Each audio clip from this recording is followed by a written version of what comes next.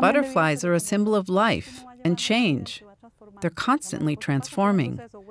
From an egg to a larva to a caterpillar, a chrysalis, and then the butterfly.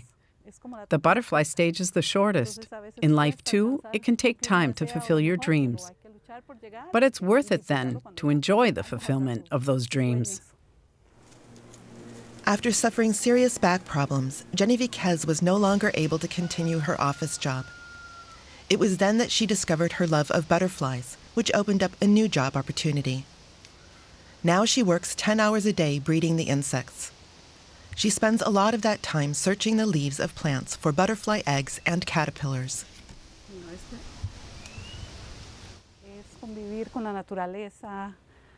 It allows me to live in harmony with nature and help protect the environment. Without plants and nature, there would be something missing in our lives. This work helps me to relax and gives me a sense of calm. She breeds 10 different species of butterfly, all of which are destined for export. Not long ago, Jenny Viquez and her family moved to this finca in San Ramon, right near the Costa Rican capital, San Jose. She needed more space for the large number of plants on which her butterflies depend.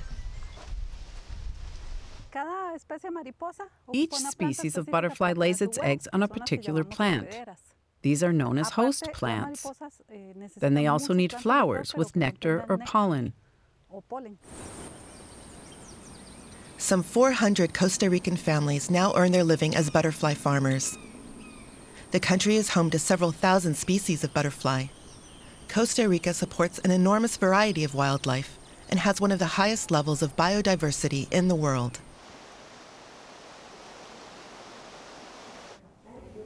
The farmers work with companies that are specialized in export. They send out butterfly chrysalises all over the world.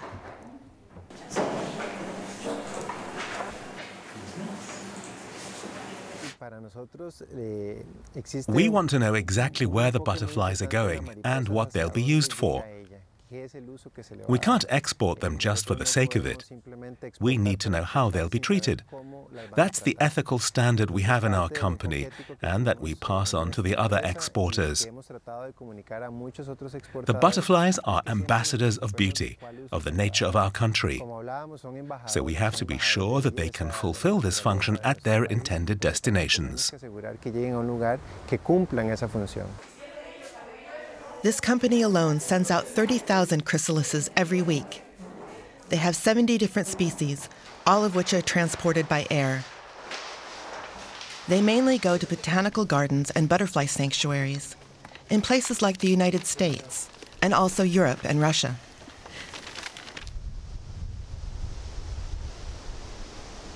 The company is only able to offer so many species because it works with breeders all over Costa Rica.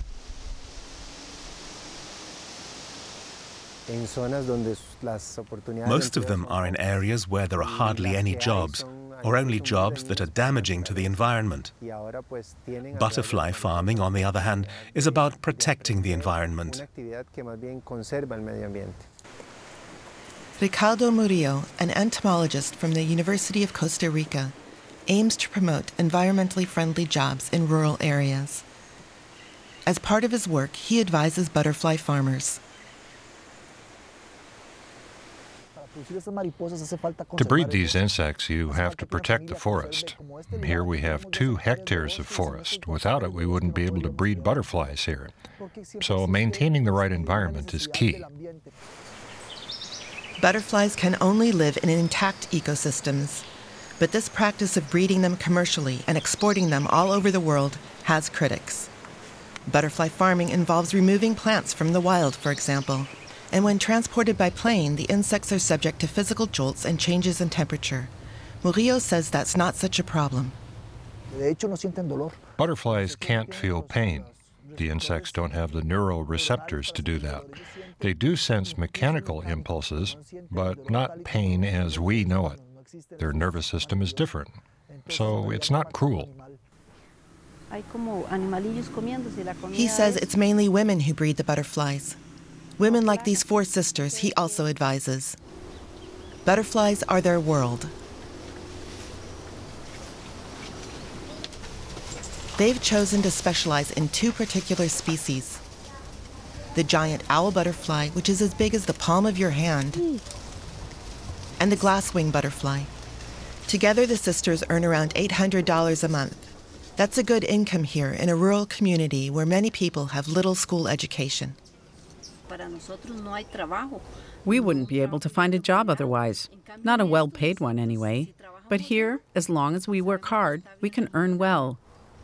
And we are our own boss. About 50 years ago, Costa Rica began establishing national parks and reserves where biodiversity is specially protected.